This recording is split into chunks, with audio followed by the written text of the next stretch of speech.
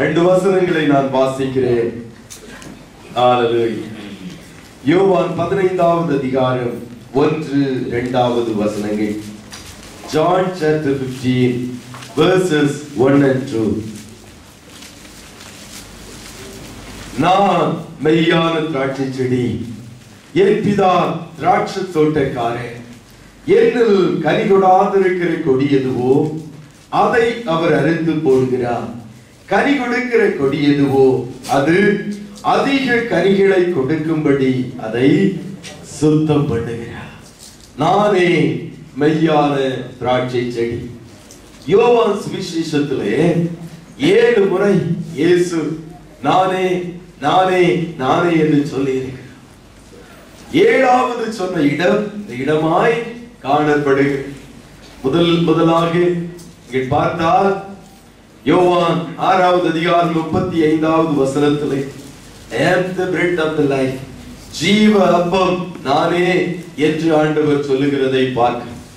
யோவான் 8:12 நானே உலகத்துக்கு ஒளி என்று ஆண்டவர் சொல்லுகிறதை பார்க்கலாம்.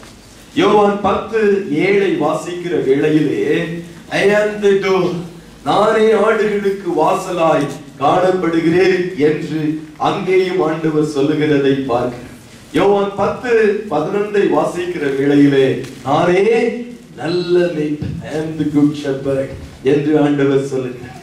யோவான் 11:25 வாசிக்கிற வேளையிலே I am the resurrection and life, நானே உயிர்த்தெழுதலும் ஜீவனுமாய் காணப்படுகிறேன் என்று ஆண்டவர் சொல்லுகிறதை பார்க்க. நாம் நன்கு அறிந்த ஒரு வசனம் யோவான் 14:6 நானே வழி, நானே ஜீவன், நானே சத்தியமுமாய் இருக்கிறேன் என்று ஆண்டவர் சொல்லுகிறதை பார்க்க. 6 முறை நானே என்று சொல்லி கடைசியாய் தன்னுடைய மேல் வீட்டர் உபதேசத்திலே குறிப்பாய் 15வது அதிகாரம் யோவான் 1வது வசனத்திலே ஆண்டவர் சொல்லுகிறார், நான் மெய்யான திராட்சை செடி and the true vine என்பதாய் ஆண்டவர் சொல்லுகிறதை பார்க்க. அருமையான கர்த்தருடைய பிள்ளைகளே, நான் என்று சொல்லுவதற்கு இயேசு ஒருவரால் மாத்திரம்தான் முடியும். ஒரு மனுஷனால் உலகத்தில் காணப்படுகிற எந்த ராஜாவாய் காணப்பட்டாலும் சரி, எவ்வளவு பெரிய பிரசிடென்டாய் காணப்பட்டாலும் சரி, நான் என்று சொல்லுவதற்கு என் ஆண்டவர் ஒருவருக்கு தான் தகுதியே காணப்படுகிறது என்பதை ஆண்டவருடைய பிள்ளைகள் அறிந்து கொள்ள வேண்டும். ஆகையால் தான் விசுவாசிகள் நாம் பேசுகிற ஒருபோதும் நான் அதை செய்தேன், என்னால் இது உண்டானது, நான் என்ற வார்த்தைகளை நாம் பயன்படுத்தவே கூடாது. இதத்திலே ஒரு விசை ஒரு பிரதான தூதனாய் சிருஷ்டிக்கப்பட்ட ஒருவன் சொன்னான், நான் வானத்துக்கு ஏறுவேன், நான் தேவனுடைய சிங்காசனத்தின் மேல் என்னுடைய சிங்காசனத்தை உயர்த்துவேன், நான் அவரை காட்டிலும் மேன்மைப்படுவேன் என்பதாய் சொன்ன வேளையிலே ஆண்டவர் உடனடியாய் அவனை மேலே இருந்து கீழே தள்ளினான் என்று வேதம் சொல்லுகிறது. இன்னொருவன் சொன்னான், நேபுகாத்நேச்சார், நான் கட்டின மகா பெரிய பாபிலோன் என்னுடைய மகிமை பிரதாபத்துக்கு நான் கட்டினது என்று சொன்னவுடனே வேறொரு சத்தம் வந்தது, நீ உடனடியாய் புல்லை தின்ன போகிறாய், மிருகத்தை போல மாறப் போகிறாய் என்று கர்த்தர் சொன்னான். அப்படியே ஆனது. இயேசு ஒருவரே நான் என்று சொல்லுவதற்கு தகுதி படைத்தவர். காரணம் அவர் சர்வ வல்லமையுள்ள தேவன், அவரால் எல்லாம் உருவாக்கப்பட்டது, அவருக்கென்று எல்லாம் சிருஷ்டிக்கப்பட்டது, அவரே ஆதியும் அந்தம், அவரே அல்பா ஒமேகா. ஆகையால் இயேசுவால் மாத்திரம் நானே என்று சொல்லுகிற இந்த வார்த்தைக்கு தகுதி படைத்தவராய் அவர் ஒருவரே காணப்படுகிறார் என்பதை ஆண்டவருடைய பிள்ளைகள் அறிந்து கொள்ள வேண்டும். இந்த இடத்திலே ஆண்டவர் சொல்லுகிறார், நானே மெய்யான திராட்சை செடி.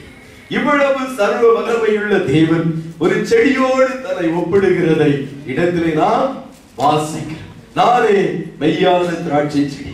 திராட்சை செடியை ஒருவேளை நேரடியாக நாம் பார்க்கவில்லை என்றாலும் கூட, எத்தனை பேர் நேரடியா திராட்சை செடியை பார்த்திருக்கிறீங்க? நம்ம எல்லாரும் பார்த்திருக்கிறீங்க. பரவாயில்ல. இந்த திராட்சை செடி அது பார்வைக்கு இன்பமானது, அதனுடைய நிழலானது மிகவும் குளிராய் காணப்படும். அதனுடைய கனிகளை பற்றி சொல்ல வேண்டிய அவசியமே இல்லை, அது மிகவும் சுவையானதாய் காணப்படுகிறது. எல்லோரும் விரும்புகிற ஒரு விருட்சம் தான் இந்த திராட்சை செடியாய் காணப்படுகிறது. வாசித்த சங்கீதத்திலும் கூட 128வது சங்கீதத்திலே அங்கே ஒரு திராட்சை செடி கொடியை பற்றி எல்லாம் எழுதப்பட்டிருக்கிறது. மனைவி உன் வீட்டோரங்களில் கனிதரும் திராட்சை கொடியை போல் இருப்பாள் என்பதாக அங்கேயும் எழுதப்பட்டிருக்கிறதை பார்க்கிறோம். ஆக திராட்சை செடியை விரும்பாதவர்கள் யாரும் இருப்பதே இல்லை. இயேசு தன்னை ஒரு திராட்சை செடியோடு ஒப்பிட்டு சொல்லுகிறார். மெய்யான திராட்சை செடி என்று ஆண்டவர் சொல்லுகிறதை பார்க்க, அதிலிருந்து பொய்யான திராட்சை செடிகள் கூட, காட்டு திராட்சைகள் கூட காணப்பட்டிருக்க கூடும். காரணம், இந்த வார்த்தை ஆண்டவர் மெய்யான திராட்சை செடி என்று சொல்லுவதற்கு காரணம், பழைய ஏற்பாட்டை நாம் வாசிக்கிற வேளையிலே எகிப்திலிருந்து என்னுடைய திராட்சை செடியாகிய இஸ்ரவேல் ஜனங்களை நான் அழைத்துக் கொண்டு வந்தேன். இன்னும் ஏசாயா 5வது அதிகாரத்தை நீங்கள் வாசித்தால் இஸ்ரவேல் ஜனங்களை குறித்து, இஸ்ரவேல் சபையை குறித்து அவர்களை ஒரு திராட்சை செடியோடு ஒப்பிட்டு ஆண்டவர் அங்கே ஒரு பாடலை எழுதி வைத்திருக்கிறதை ஏசாயா 5 வாசிக்கிறோம். கனி தருவார்கள் என்று ஆண்டவர் காத்திருந்தார். ஆனால் இந்த இஸ்ரவேல் ஜனம் இனிப்பான கனியை கொடுப்பதற்கு பதிலாய் உவப்பான கனியை கொடுத்தார்கள். ஒவ்வாத திராட்சை செடியாய் அவர்கள் மாறி போனார்கள். பலனற்றவர்களாய், கனியற்றவர்களாய், பிரயோஜனம் இல்லாதவர்களாய் மாறி போனதன் நிமித்தமாய்தான் அதன் பின்பாக நம்மை ரட்சிக்கும்படியாய் வந்த ரட்சகர் நான் திராட்சை செடி என்று சொல்லாதபடி சொல்லுகிறார், நான் மெய்யான திராட்சை செடியாய் காணப்படுகிறேன். ஆண்டவர் திராட்சை செடி, ஒரு அழகானவர், அவருக்கு ஒத்த அழகுடையவர்கள் யாரும் இல்லை. அவர் பூரண அழகுள்ளவர். அவருடைய நிழலானது, சமூகமானது இன்பமுடையதாய் காணப்படுகிறது. அவர் மூலமாய் கடந்து வருகிறேன். அவர் சுவைத்து பார்க்கக்கூடிய ஒரு நல்ல தெய்வம். வேதம் சொல்லுகிறது, கர்த்தர் நல்லவர் என்பதை ருசித்து பாருங்கள் என்று வேதம் சொல்லுகிறது. அவர் சுவைக்கக்கூடிய, ருசிக்க ருசிக்க தவிட்டாத இன்பமாய் காணப்படுகிறவர் தான் நம்முடைய ஆண்டவராய் காணப்படுகிறார். ஆக ஒரு திராட்சை செடியை காட்டிலும் அநேக குணாதிசயங்களை உடையவர் நம்முடைய ஆண்டவராய் காணப்படுகிறார். ஆகையால் தான் இயேசு சொல்லுகிறார், நான் மெய்யான திராட்சை செடி. அதே வசனத்தின் அடுத்த பகுதி சொல்லுகிறது, என் பிதா திராட்சை தோட்டக்காரர். gardener இல்லை என்றால் husbandman. My father is a gardener. என்னுடைய பிதா திராட்சை தோட்டக்காரர். ஒரு திராட்சை தோட்டம் என்றாலே அதை காவல் காப்பதற்கு, இல்லை என்றால் அதை உருவாக்குவதற்கு ஒரு தோட்டக்காரர் காணப்பட வேண்டும். ஒரு திராட்சை தோட்டம் தோட்டக்காரர் இல்லாதபடி ஒரு தோட்டம் ஒருபோதும் உருவாவதில்லை. அதை வேலி அடைத்து பராமரிக்க வேண்டும், கற்களை பொறுக்க வேண்டும், தண்ணீர் பாய்ச்ச வேண்டும், உரம் போட வேண்டும் என்றால்தான் அந்த திராட்சை செடியானது வளருகிறதாய் காணப்படும். இங்கே யாரை குறித்து திராட்சை தோட்டக்காரர் என்பதால் எழுதப்பட்டிருக்கிறது என்றால் தேவாதி தேவனை குறித்து அவர் திராட்சை தோட்டக்காரர் என்பதால் எழுதப்பட்டிருக்கிறதை பார்க்கிறோம். இயேசு தன்னுடைய ஊழியத்து நாட்களில் எல்லாம் ஒரு காரியத்தை திரும்ப திரும்ப சொல்லுவார், நானும் பிதாவும் ஒன்றாயிருக்கிறார். அவர் சொல்ல நான் ஒவ்வொரு காரியங்களையும் செய்கிறேன். பிதாவை விட்டு யாரும் பிரிக்க முடியாது என்பதால் அநேக காரியங்களை ஆண்டவர் சொல்லுகிறதை நீங்கள் வேதத்திலே வாசித்திருக்க கூட. இயேசு திராட்சை செடி, பிதாவாகிய தேவன் திராட்சை தோட்டக்காரர். நீங்களும் நானும் யார்? திராட்சை கொடிகளாய் காணப்படுகிறோம் என்று அடுத்த வசனத்திலே வாசிக்கிறோம். கனி கொடுக்கிற திராட்சை கொடிகளாய் கர்த்தருடைய பிள்ளைகளாகிய நீங்களும் நானும் காணப்படுகிறோம். திராட்சை கொடிகள் இல்லை என்றால் செடியால் பலன் கொடுக்க முடியாது. ஆகையால் தான் கர்த்தர் உங்களையும் என்னையும் குறித்து அதிக ஒரு நோக்கமுடையவராய், எதிர்பார்ப்பு உடையவராய் காணப்படுகிறார். ஒரு திராட்சை செடி கொடிகள் இல்லை என்றால் அதனால் பலன் கொடுக்க முடியாது. ஆகையால் தான் கர்த்தர் உங்களையும் என்னையும் கொடிகள் என்பதாய் வேதத்திலே அழைக்கிறதை, கூறுகிறதை நாம் பார்க்கிறோம். கொடிகள் உருவாவதன் ஒரே காரணம் எதற்காக? கனிகளை கொடுப்பதற்காக.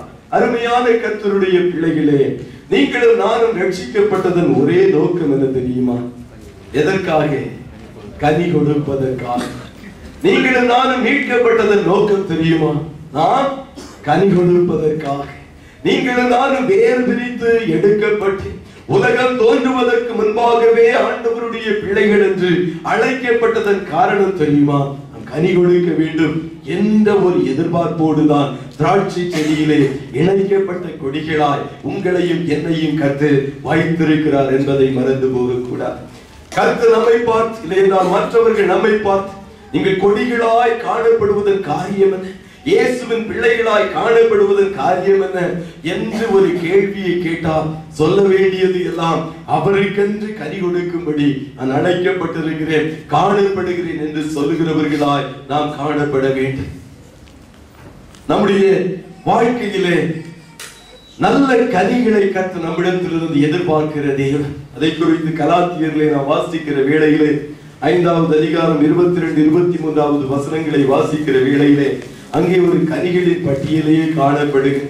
தாவீதின் கனியோ என்பதா எழுதப்பட்டிருந்தாலும் ஒவ்வொன்றும் இயேசுவில் காணப்பட்ட சுபாவமாய் காணப்படுகிறது. திராட்சை செடியின் சுபாவமாய் காணப்படுகிறது. ஆவியின் கனியோ அன்பு, சந்தோஷம், சமாதானம், நீடிய பொறுமை, தயவு, நற்குணம், விசுவாசம், சாந்தம், இச்சை அடக்கம், இவை அத்தனையும் இயேசுவில் காணப்பட்ட சுபாவங்களாய் குணாதிசயங்களாய் காணப்படுகிறது. திராட்சை செடியில் இப்படிப்பட்ட சுபாவங்கள் காணப்படுமே என்றால் அவர்கள் இணைக்கப்பட்டிருக்கிற கொடிகளாகிய நமக்கு அதே சுபாவம் காணப்பட வேண்டும். அன்பு, கர்த்தருடைய அன்பு நம்மிலே காணப்பட வேண்டும். சந்தோஷம், கர்த்தருடைய சந்தோஷம் நமக்குள்ளாய் காணப்பட வேண்டும். எல்லா சூழ்நிலைகளிலும் மகிழ்ச்சியாய் காணப்படுகிற பிள்ளைகளாய் நாம் காணப்பட வேண்டும். சமாதானம் குடும்பங்களில், சபைகளில், நம்முடைய ஜீவியத்திலே சமாதானம் நிறைந்ததாய் காணப்பட வேண்டும். நீடிய பொறுமை, பொறுமை அல்ல நீடிய பொறுமை என்பதாய் வேதத்திலே நாம் வாசிக்கிறோம். அதுதான் பெரிய ஒரு சோதனை. பொறுமை உடையவர்களாய் காணப்பட வேண்டும். அன்பு, சந்தோஷம், சமாதானம், நீடிய பொறுமை, தயவு, நம்முடைய தயவு உடையவர்களாய் காணப்பட வேண்டும். நற்குணம், குட்னஸ், நற்குணங்கள் காணப்பட வேண்டும். தயவு, நற்குணம், விசுவாசம் நமக்கு காணப்பட வேண்டும். இச்சை அடக்கம், டெம்பரன்ஸ் நமக்கு காணப்பட வேண்டும். இவை எல்லாம் காணப்பட்டால் தான் நாம் திராட்சை செடியில் இணைக்கப்பட்ட கொடி. இல்லைன்னா நீங்களே சொல்லலாம். ஒருவேளை திராட்சை செடியில், கிறிஸ்துவாகிய திராட்சை செடியில் இணைக்கப்பட்ட கொடிகளாய் நாம் காணப்படுவோமே என்றால் இந்த கொடிகளிலிருந்து வருகிற கனிகள், ஆவியின் கனிகள் திராட்சை செடியை வெளிப்படுத்துகிறதாய் காணப்பட வேண்டும் என்பதை கர்த்தருடைய பிள்ளைகள் தெளிவாய் அறிந்தவர்களாய் நாம் காணப்பட வேண்டும். மத்திய 7வது அதிகாரம் 16, 20வது வசனங்களை வாசிக்கிற வேளையிலே ஆண்டவர் அங்கே எழுதி வைத்திருக்கிறார், அவர்களுடைய கனிகளினால் அறியப்படுவார்.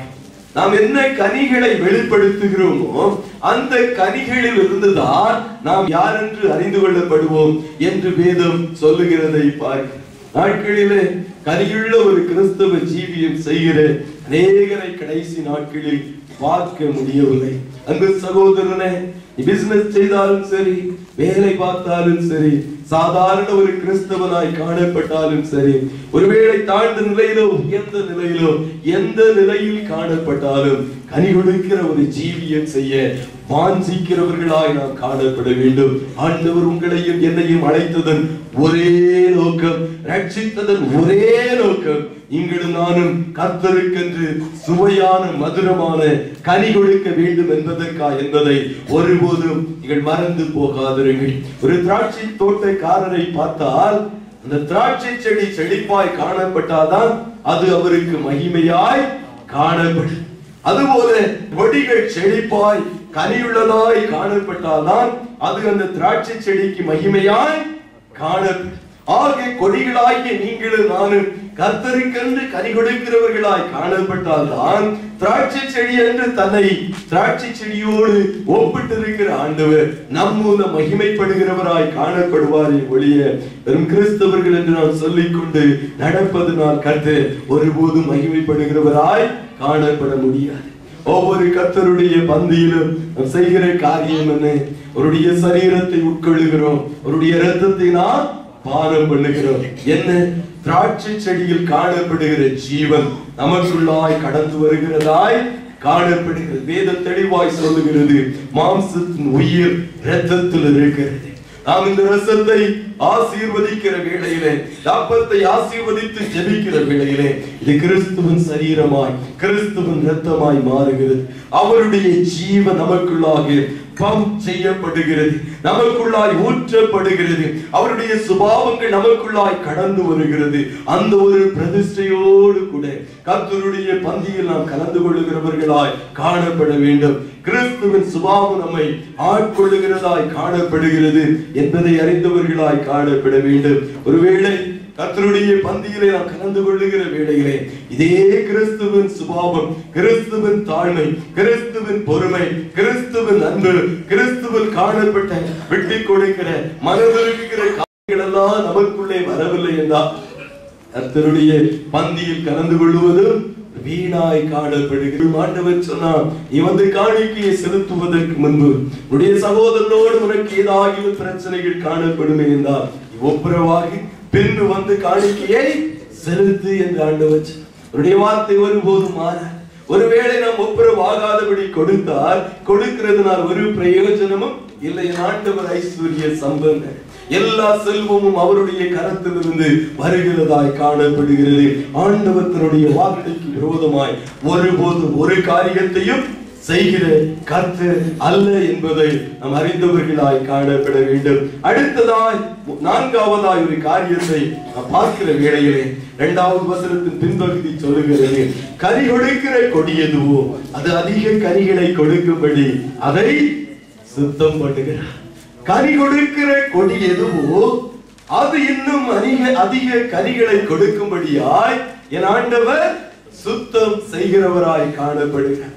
கனியே கொடுக்கவில்லை என்று வைத்துக் கொள்ளுங்கள், ஆண்டவருக்கு வேலையே இல்லை, அது வேறொரு காரியத்திற்காய் வைத்திருக்கிறார். அடுத்ததாய் நாம் பார்க்க போகிறோம். ஆனால் கனி கொடுக்க துவங்குகிற வேளையிலேயே கர்த்தருக்கு நான் கனி கொடுக்க வேண்டும் என்று விரும்புகிற வேளையிலே இன்னும் அதிக கனிகளை கொடுக்க, இன்னும் அதிக கிறிஸ்துவின் சுபாவத்தை வெளிப்படுத்த கர்த்தர் நமக்கு உதவி செய்கிற கர்த்தராய் காணப்படுகிறார். அவர் சுத்தம் செய்கிறவராய் காணப்படுகிறார். திராட்சை செடியின் சுபாவத்தை பார்க்கிற வேளையிலே அதை அவ்வப்போது சுத்திகரித்துக் கொண்டே காணப்பட வேண்டும். இல்லை என்றால் அது ஒரு காட்டு விருட்சமாய் மாறி கனி இல்லாத ஒரு கொடிய செடியாக அது மாறிவிடும் என்பதாய் சொல்லுகிறார். இந்த சுத்தம் செய்கிற விதம் அது ப்ரூனிங் நைஃப் என்பதாக எழுதப்பட்டிருக்கிறது. அதை வைத்து வேண்டப்படாத கிளைகள் வளருகிறது. அவர்கள் வெட்டுகிற வேளையிலே வேதனையாய் தான் காணப்படும். ஆனால் எதற்காய் அது செய்யப்படுகிறது என்றால் அந்த திராட்சை செடி இன்னும் அதிக கனிகளை கொடுக்கும்படியா என்பதாய் நாம் பார்க்கிறோம். அருமையான கர்த்தருடைய பிள்ளைகளே, கர்த்தர் நம்மை சுத்தம் செய்கிற வேளையிலே வேதனையாய் வலியாய் தான் காணப்படும். ஆனால் அதிலிருந்து வருகிற பலன் என்ன என்று பார்க்கும்போது நாம் இன்னும் அதிக கனிகளை கொடுக்க அது பிரயோஜனமாய் காணப்படும். கர்த்தர் நம்மை எப்படி சுத்திகரிக்கிறாரா? 3வது வசனம் சொல்லுகிறது, நான் உங்களுக்கு சொன்ன உபதேசத்தினால் நீங்கள் இப்பொழுதே சுத்தமாய் இருக்கிறீர்கள். அவருடைய உபதேசம், அவருடைய வார்த்தைகள் தான் நம்மை சுத்தம் செய்கிறதாய் காணப்படுகிறது. கர்த்தருடைய வார்த்தையை குறித்து எபிரேய 4வது அதிகாரம் 12வது வசனத்திலே நாம் வாசிக்கிற வேளையிலே அது ஒரு பெரிய கத்திக்கு ஒப்பாய் அங்கே எழுதப்பட்டிருக்கிறது. இருபுறமும் கருக்குள்ள எந்த பட்டயத்தை காட்டிலும் கர்த்தருடைய வார்த்தை கருக்கானதாய் காணப்படுகிறது. இந்த வார்த்தையை வைத்துதான் ஆவிக்குரியதையும் ஆத்துமாவுக்குரியதையும், ஆவிக்குரியதையும் மாம்சத்திற்குரியதையும் கர்த்தர் ஆபரேட் செய்து பிரிக்கிறார் என்பதை ஆண்டவருடைய பிள்ளைகள் அறிந்து கொள்ள வேண்டும். நாம் இன்னும் கனி கொடுக்க வேண்டும் என்ற வாஞ்சை நமக்குள்ளா இருந்தால்தான் நம்ம இன்னும் சுத்தம் செய்து ஆண்டவருக்கு இன்னும் அதிக கனிகளை கொடுக்கிற ஒரு கொடியாக நம்மை வரைகிறவராய் கர்த்தர் காணப்படுவார் என்பதை அறிந்து கொள்ளுங்கள். மாத்திரமல்ல, கனி கொடுப்பதன் இன்னும் ஒரு ரகசியத்தை 4-5வது வசனங்களை வாசிக்கிற வேளையிலே ஆண்டவர் சொல்லுகிறார், என்னில் நிலைத்திருங்கள், நானும் உங்களில் நிலைத்திருப்பேன். கொடியானது திராட்சை செடியில் நிலைத்திராவிட்டால் அது தானாய் கனி கொடுக்க மாட்டாதது போல நீங்களும் என்னில் நிலைத்திராவிட்டால் கனி கொடுக்க மாட்டீர்கள். நானே திராட்சை செடி, நீங்கள் கொடிகள். ஒருவன் என்னிலும் நான் அவனிலும் நிலைத்திருந்தால் அவன் மிகுந்த கனிகளை கொடுப்பான். என்னை இல்லாமல் உங்களால் ஒன்றும் செய்ய முடியாது. இன்னும் கனி கொடுப்பதன் ஒரு ரகசியம் ஆண்டவர் முதலில் சுத்திகரிக்கிறார். இரண்டாவது ஆண்டவர் சொல்லுகிறார், என்னில் நிலைத்திருங்க. Abide in me. என்னில் நிலைத்திருங்க. நிலைத்திருந்தால்தான் கொடியானது கனி கொடுக்கிறதாய் காணப்படும். உலக பிரகாரமாயும் கூட இது பொருந்துகிறதாய் தான் காணப்படுகிறது. ஒரு செடியை ஒவ்வொரு மாதமும் நாம் பிடுங்கி இன்னொரு இடத்திலே நடுகிறவர்களாய் காணப்பட்டால் அந்த செடியிலிருந்து என்ன பலன் தான் கடந்து வருகிறதாய் காணப்படும். ஒரு பலனையும் நாம் பெற்றுக்கொள்ள முடியாது.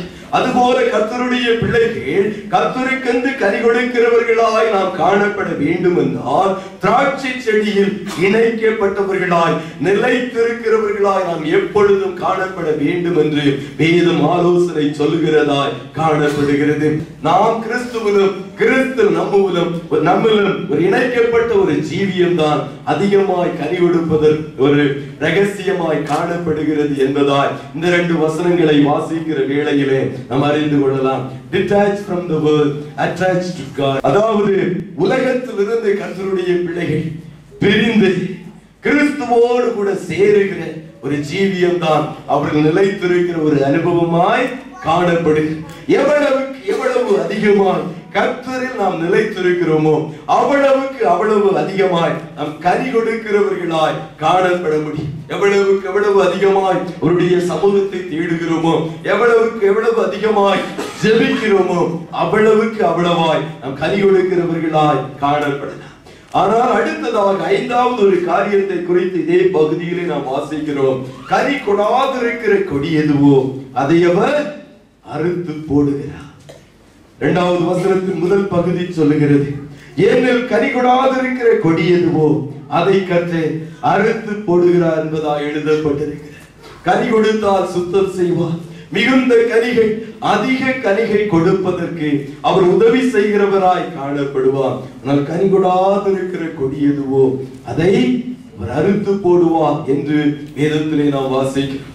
6வது வசனத்தை வாசிக்கிற வேளையிலே, ஒருவன் என்னில் நிலைத்திராவிட்டால் வெளியே எரியுண்ட கொடியை போல அவன் எரியுண்டு உலர்ந்து போவான். அப்படிப்பட்டவைகளை சேர்த்து அக்னியிலே போடுகிறார்கள், அவைகள் எரிந்து போம் என்பதாய் அங்கே எழுதப்பட்டிருக்கிறதை பார்க்கிறோம். கனி கொடாதிருக்கிற கொடி எதுவோ அதை கர்த்தர் அறுத்து போடுவது மாத்திரமல்ல, வீணாய் காணப்படுவது நிமித்தம், அது கிறிஸ்துவில் நிலைத்திராது காணப்படுவது நிமித்தம் சுட்டரித்து போடுவான் என்பதாய் அங்கே எழுதப்பட்டிருக்கிறதை பார்க்கிறோம். உண்மையான கர்த்தருடைய பிள்ளைகளே, நாம் கர்த்தரிலே நிலைத்திருந்து கனி கொடுக்கிற கொடிகளாய் காணப்பட வேண்டுமே ஒழிய கர்த்தருக்கு பிரியமில்லாத ஒரு கொடியாய் காணப்படுவதன் நிமித்தம் அவர் நம்மை தரித்து போடுகிறவராய் ஒருபோதும் காணப்படக்கூடாது. அப்படிப்பட்ட ஒரு ஜீவியத்தை கர்த்தருடைய பிள்ளைகள் ஒருபோதும் செய்கிறவர்களாய் காணப்பட கூடாது. ஒரு புறம் ஆண்டவர் அன்புள்ளவர் தான், அதிகமாய் நம்மை நேசிக்கிறவர், அதிகமாய் கிருபை பாராட்டுகிறவர். அவருடைய மறுபுறத்தையும் நாம் அறிந்து கொள்ள வேண்டும். அவர் பட்சிக்கிற அக்கினி, அவர் எரிச்சலுள்ள தேவன், அவர் விசாரிக்கிற கர்த்தர், சர்வலோக நியாயாதிபதி.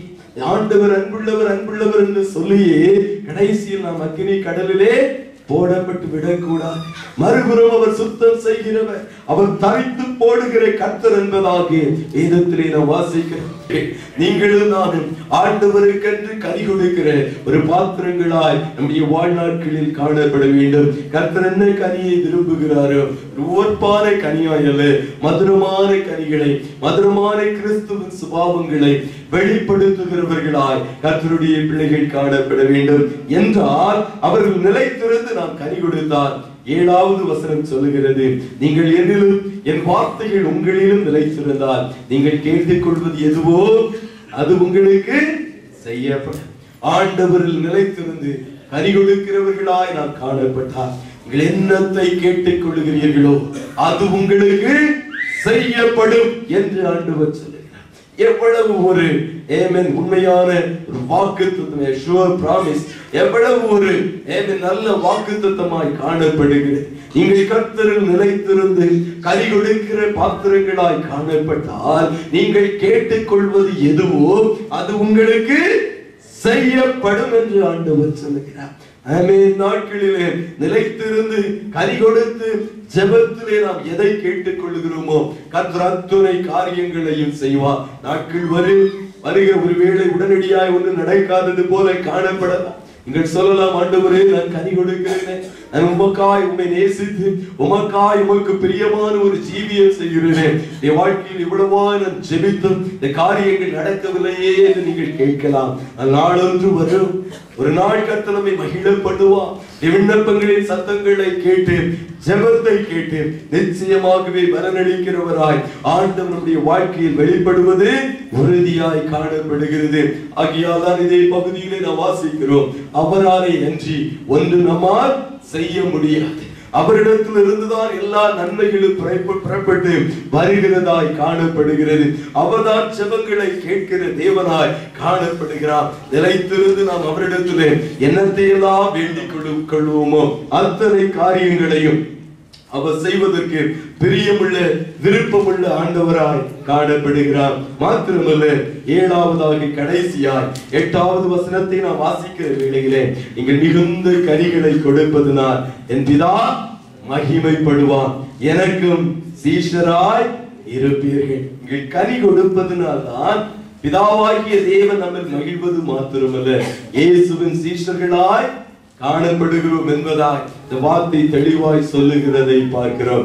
எவ்வளவுக்கு எவ்வளவு அதிகமாய் கிறிஸ்துவன் கனி கொடுக்கிறாரோ, கிறிஸ்துவின் சுபாவத்தை வெளிப்படுத்துகிறாரோ, ஆவியானவரின் சுபாவத்தை வெளிப்படுகிறாரோ, அந்த வேளையில் தான் ஆண்டவர் நம்மை பார்த்து இவன் என்னுடைய சீஷன் என்று சாட்சி பகருகிறவராய் காணப்படுவார். கடைசி நாட்களிலே கிறிஸ்தவர்களை கர்த்தருடைய கண்கள் நோக்கவில்லை, ஒரு சீஷனாய் காணப்படுகிறவர்களை கர்த்தருடைய கண்களின் நாட்களில் நோக்கி கொண்டிருக்கிறது. ஆண்டவரில் நிலைத்திருந்து அதிக மிகுதியான கனிகளை கொடுக்கிற பாத்திரங்களை கர்த்தர் நோக்கி கொண்டிருக்கிறார். கனியுள்ள கொடிகளை கர்த்தர் நோக்குகிறவராய் காணப்படுகிறார். கடைசி நாட்களிலே லவோதிக்கியா சபையை குறித்து ஆண்டவர் வெளிப்படுத்தல் 3வது அதிகாரத்திலே சொல்லுகிற வேளையிலே இந்த சபை சொல்லுகிறது, எனக்கு ஒரு குறைவும் இல்லை, எல்லாவற்றிலும் நான் சம்பூர்ணமாய் காணப்படுகிறேன், எனக்கு ஒரு குறைவும் இல்லை என்று சொல்லுகிற வேளையில் தான் அந்த சபையை பார்த்து ஆண்டவர் சொல்லுகிறார், நிர்வாணியாய் காணப்படுகிறார், உன்னால் அநேக குறைகள் காணப்படுகிறது, அதை உன்னால் உணர்ந்து கொள்ள முடியவில்லை, மாறாய் நீ சொல்லிக் கொண்டிருக்கிறார், நான் கனியுள்ள ஜீவியம் செய்கிறேன், நான் கனி கொடுக்கிறேன், கர்த்தருக்காய் ஓடுகிறேன், பிரயாசப்படுகிறேன் என்று சொல்லிக் கொண்டிருக்கிறதை லவோதிக்கியா சபையை போல அநேக நாட்களில் காணப்படுகிறதை பார்க்கிறோம். அருமையான சபையே, அருமையான கர்த்தருடைய பிள்ளைகளே, நீங்கள் கர்த்தருக்கு கனி கொடுத்தால் அவர் சுத்தம் செய்வார், இன்னும் மிகுதியான அதிகமான கனிகளை கொடுக்க சுத்திகரித்துக் கொண்டே இருப்பார். நாளொன்று வரும், கர்த்தருடைய வருகையிலே கால சத்தம் துணிக்கும், மறுஷணம் மறுரூபமாகி ஆண்டவருடைய சமூகத்தில் போய் நிற்போம். அப்போது நான் கனியுள்ள ஜீவியம் செய்ததன் பலனை கர்த்தர் கொடுத்து மகிழுகிற வேளையிலே அன்றுதான் அதை நாம் ருசிக்கிறவர்களாய் அதிலே மகிழுகிறவர்களாய் காணப்படுவோம். ஆனால் ஒருவேளை கிறிஸ்தவனாய் காணப்பட்டு ஒரு கனியில்லாத ஒரு ஜீவியம் செய்கிறவனாய், உலகத்தின் பார்வையில் நான் ஒரு கிறிஸ்தவன் என்று சொல்லி நான் ஒரு வேஷம் காட்டுகிறவனாய் மாத்திரம் நான் காணப்படுவேனே என்றால் நாளொன்று வரும் கர்த்தர் தரித்து போடுவார், என்னை அக்கினி கடலிலே தூக்கி போடுவார் என்று வேதம் சொல்லுகிறது. நமக்கு முன்பாய் ஒன்று நித்திய பரலோகம் காணப்படுகிறது, இன்னொன்று நித்திய அக்கினி காணப்படுகிறது. அனுதினமும் ஒரு நம்மை தாழ்த்தி கிறிஸ்துவில் நிலைத்திருந்து கனி கொடுக்கிற ஒரு ஜீவியம் செய்தால் நித்திய மோட்சத்தை சென்றடைகிறவர்களாய் நாம் காணப்படுவோம். நாட்களிலே நம்முடைய ஜெபம் எல்லாம் ஆண்டவரே உம்மில் நிலைத்திருக்கும்படி நீர் எனக்கு உதவி செய்கிறவராய் காணப்படும் ஆண்டவரே. மாத்திரமல்ல, உம்மிலே கனி கொடுக்கிற ஒரு ஜீவியம் செய்ய ஒரு கனி கொடுக்கிற கொடியாய் காணப்பட கர்த்தர் எனக்கு உதவி செய்வீராக. ஒரு சீஷனாய் காணப்படுவதற்கு எனக்கு உதவி செய்யும் ஆண்டவரே, ஜெபிக்கிறவர்களாய் நான் காணப்பட வேண்டும். தான் கர்த்தருடைய பந்தி உடைய வாழ்க்கையில் செய்கிறதாய் காணப்படுகிறது. அவருடைய ஜீவன், திராட்சை செடியிலிருந்து புறப்பட்டு வருகிற ஜீவன் நம்மை நிரப்ப போகிறது. இந்த ஜீவன் கிறிஸ்துவின் சுபாவத்தை நமக்குள்ளாய் ஊற்ற போகிறது. நீங்களும் நானும் பூமிக்கு உப்பாய், உலகத்துக்கு வெளிச்சமாய், கனியுள்ள கிறிஸ்தவர்களாய் ஜீவிக்க போகிறோம். கர்த்தர் தாமே இந்த வார்த்தைகளை ஆசீர்வதிப்பாராக.